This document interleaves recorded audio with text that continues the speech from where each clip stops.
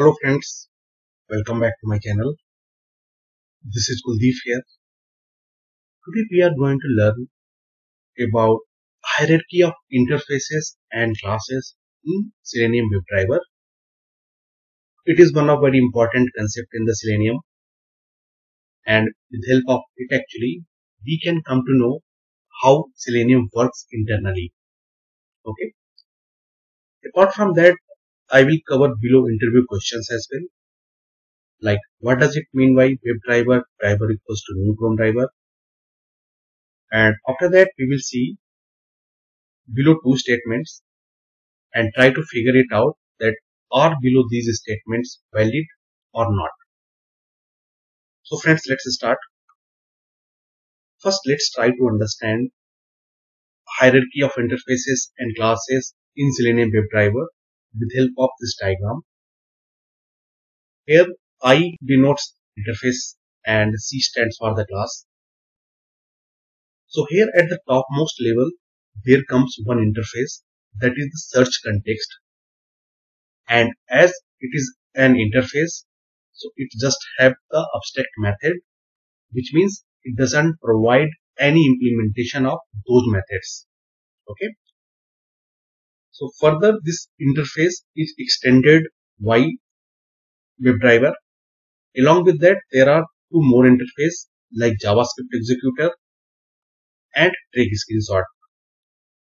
So with help of JavaScript executor, we can run the JavaScript in the Selenium, and this WebDriver interface provides certain method so that we can work on the different browsers and interact with the web pages. And this take screenshot helps us in taking the screenshot in the Selenium. Okay. So the point to remember here is that these all search context, JavaScript executor, WebDriver, and take screenshot, they all are interfaces, which means they don't provide the implementation of the methods which has been defined inside it. Okay. So moving to the next level, there comes a class that is known as the RemoteWebDriver. So basically this class is responsible for providing the implementation of methods which has been defined inside these interfaces. Okay. RemoteWebDriver class is extended by ChromeDriver, which is further extended by ChromeDriver, and it is extended by the FirefoxDriver, IE driver, and SafireDriver.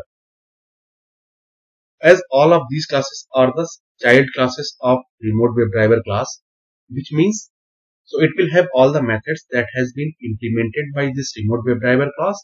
Along with that, they will have some browser specific implementation inside these classes. Okay. So now let's try to understand this thing practically. So here you can see like I am opening an instance of ChromeDriver. After that, I am maximizing the window and then trying to launch the Amazon.com inside the Chrome browser. Okay, so now let's understand how the things are working internally here. Let's first click on this ChromeDriver. Okay. As you can notice, once I have clicked on this ChromeDriver, you can see that class ChromeDriver extends Chromium driver.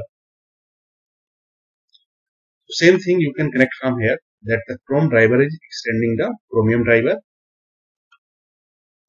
Now let's click on this Chromium driver.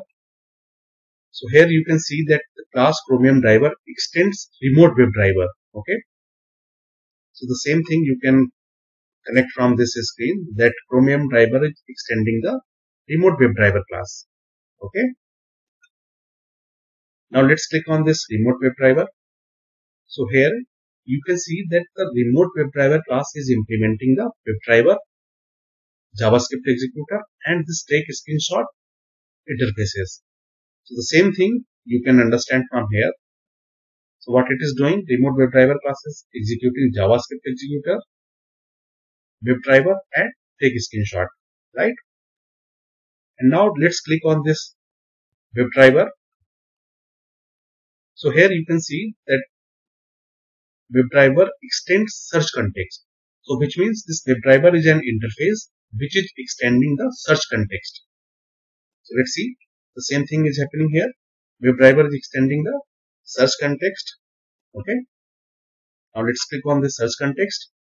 So here you can see that this is the topmost interface in the Selenium WebDriver, and it has just two methods, that are the find elements and find element. Okay. So now I am sure that you are able to connect the dots here and understand this whole diagram clearly. Okay. So fair enough. Let me close these windows.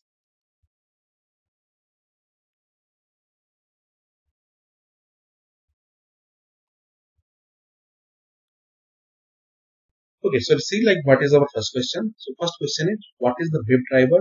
Driver equals to new ChromeDriver. So from this diagram, you can see that the ChromeDriver is a class.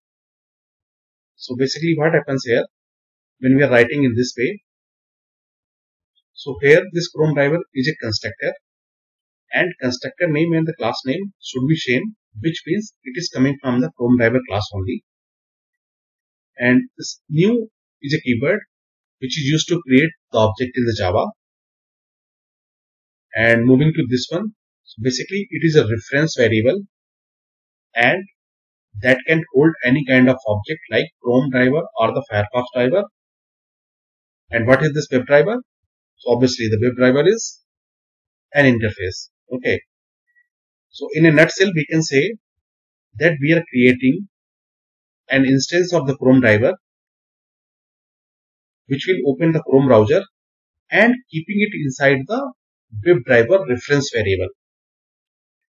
So if someone asks you in the interview that please explain this statement, so you can say that here we are creating an instance of the ChromeDriver to open the Chrome browser, and we are keeping it inside the WebDriver reference variable. Let's move to our next question. The next question is, can we give any other name instead of driver? The question is like, can we write anything else apart from driver here? Okay, so let's say that we change the name of driver here to XYZ. Okay, and then let's see, like, will it work or not. I have changed the name to the XYZ here, and now let's try to execute this program and see is it working or not. So it is working completely fine. Okay, it doesn't matter what name we give, because it is simply a variable name, so it can be anything. It is recommended that we are following certain rules and the guidelines, so that's why we are giving the driver here. Otherwise it is completely fine to give any other name here, because it is just a reference variable name. Okay, let's move to our third question. So our third question is, can we write WebDriver driver equals to new WebDriver? We cannot write in this way, because the WebDriver is an interface here, and as interface contains only the abstract methods and variables, and it doesn't have any method body, which means like interfaces have only the declaration of method, not their implementation. So we cannot create an object of that interface. But if still you try to do it, then we will get some sort of compilation error. So let's try to do it here and see what kind of error we are getting. Let me change it to the WebDriver, right?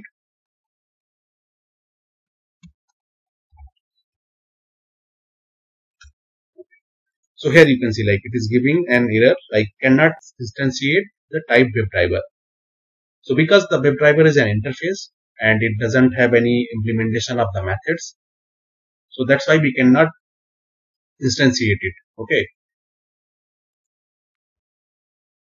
friends, so I hope you are able to connect the things here, like how the Selenium works internally, what are the different kind of interfaces and the classes it has, as well as we have seen the things practically.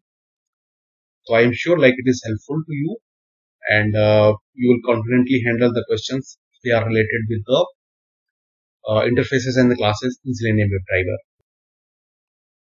So friends, that's it for today's session. I hope it is helpful. Thank you for watching my channel. Thank you so much. Please like, comment, share and subscribe. Thanks a lot.